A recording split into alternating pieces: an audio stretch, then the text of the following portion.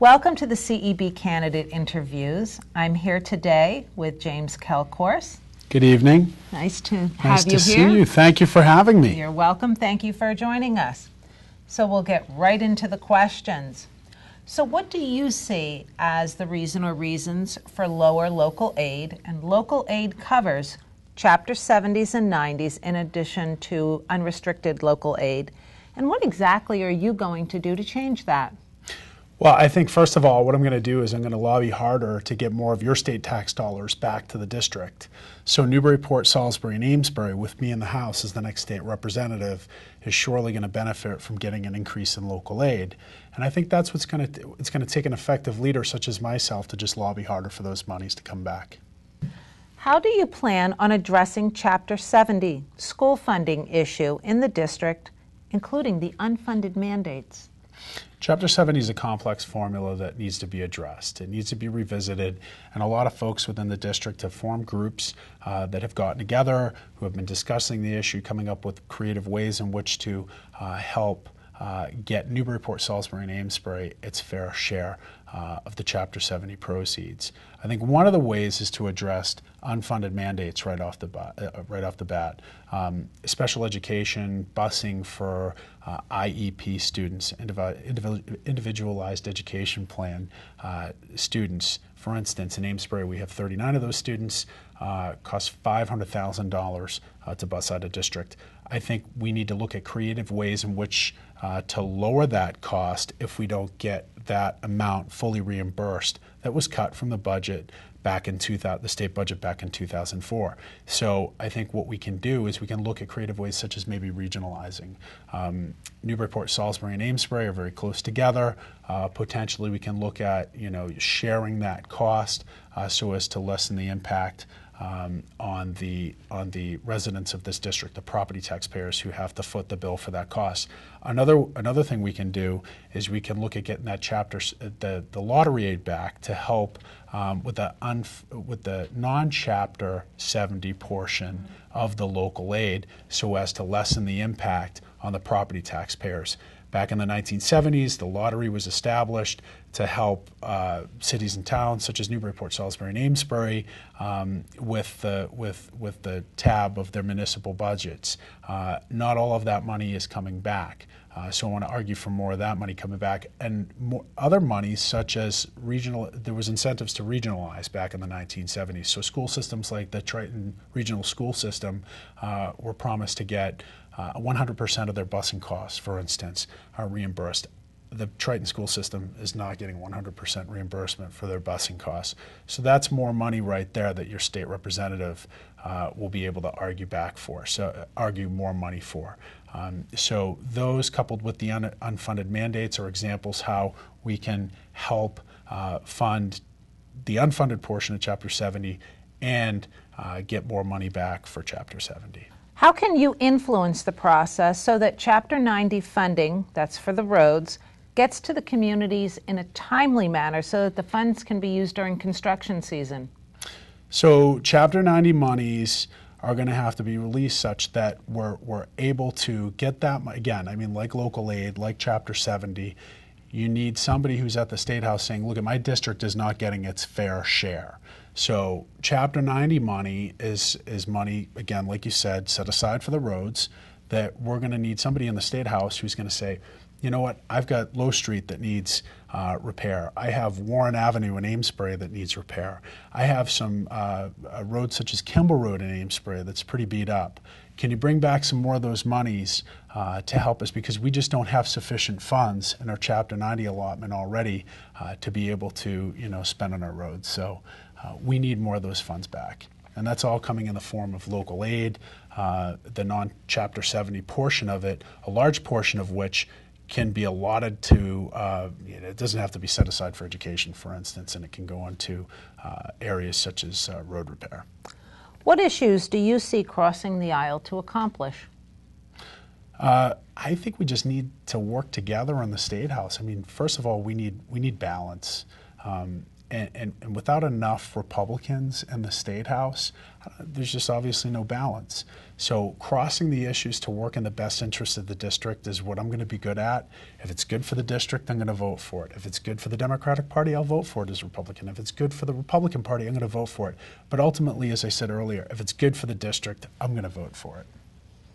Do you support the repeal of the automatic gas tax increases? Absolutely. Why or why not? Absolutely, because the legislature should take a vote on that. That shouldn't just be indexed with inflation or the consumer price index.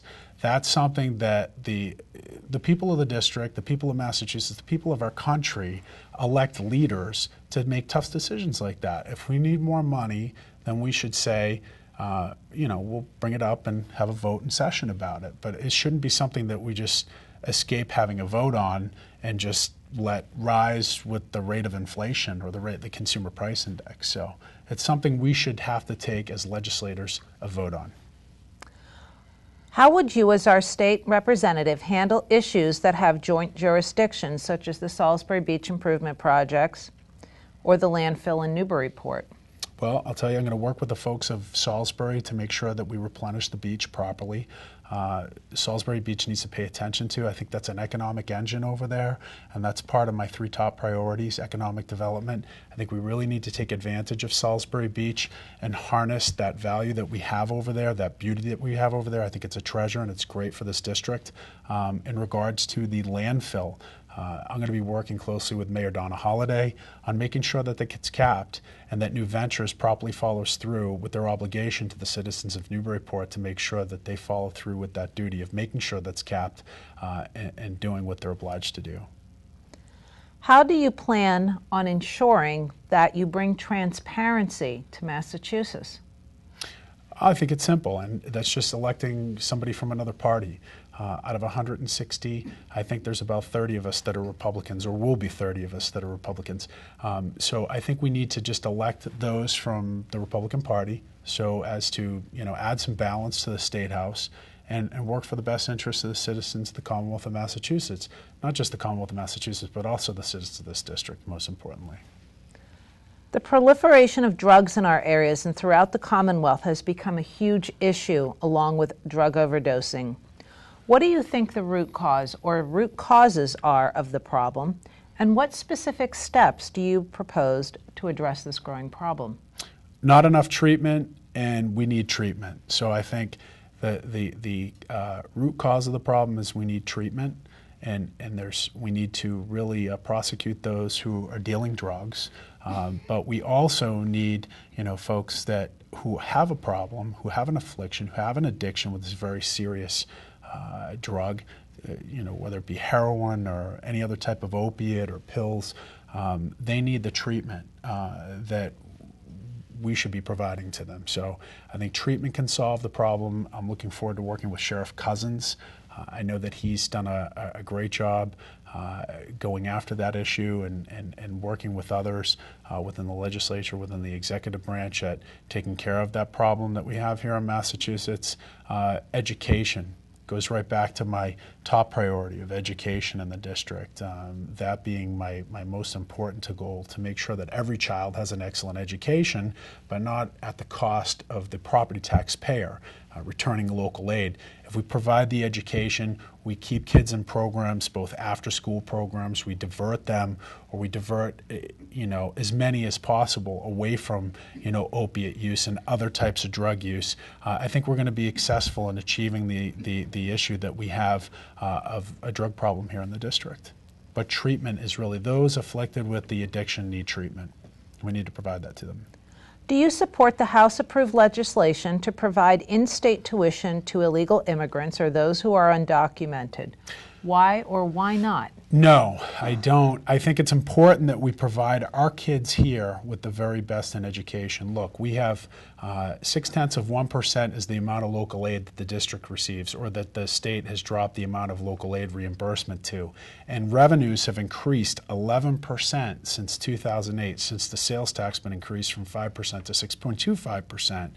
And we still have a local aid issue. We're not able to provide our children with arts and foreign languages in some of the schools, at some of the levels of our public schools.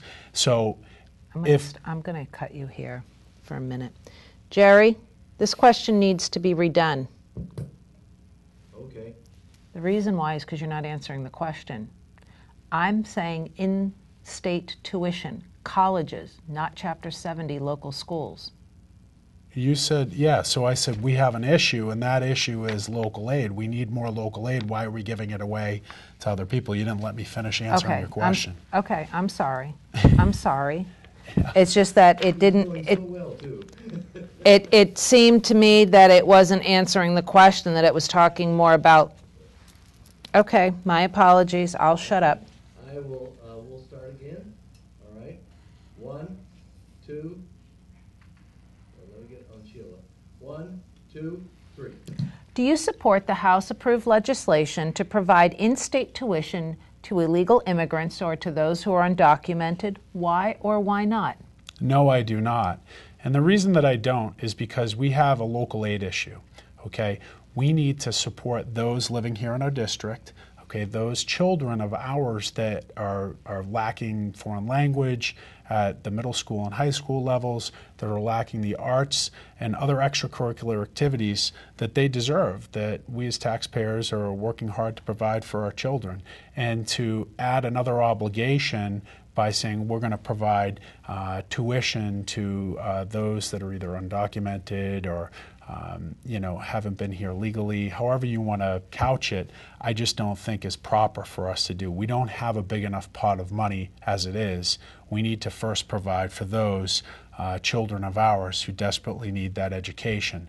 I'm here to argue for more local aid for our district, and this is, I think, a means of giving it more away to programs that we just can't afford right now. So, no, I do not support that. Do you or do you not support show ID to vote? Why or why not? You know, I don't really think it's an issue here in our district. I think it would be, maybe in some of the other cities and towns throughout the Commonwealth that are having a problem with it. I just don't see it as being a problem in Newburyport, Salisbury, and Amesbury. So it's not at the top of my list at this moment. But if it does come up for a debate and there's evidence that it seriously is a problem throughout, some other cities and towns, I think we're going to have to address it as a whole. It's something that I'm obviously going to keep an open mind to. But right now, here in our district, I don't think that's the biggest issue. I think the biggest issue, again, is local aid, is Chapter 70. I think those are the issues as a state representative that need to be addressed and tackled. In the aftermath of the verdict of July 25th, with the Commissioner of the Probation Department, who was convicted of providing illegal gratuities to members of the legislature, in your opinion, what should the legislature do to ensure that no other agency has a rigged hiring system? Again, it goes back to your question about transparency. I think you need to add, folks to the legislature that have a different perspective, that aren't from the same party. It creates fair, open, transparent government. Government by the people, government for the people.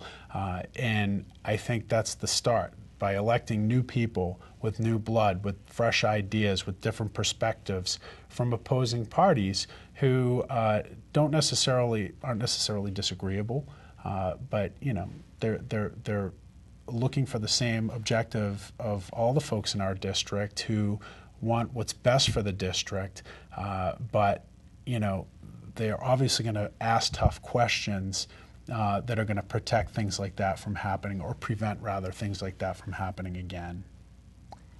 And this concludes our interview. Thank you so much for your time. I appreciate it. I really appreciate you having me here. Thank you, Mrs. Mullins. You're welcome. Thank you.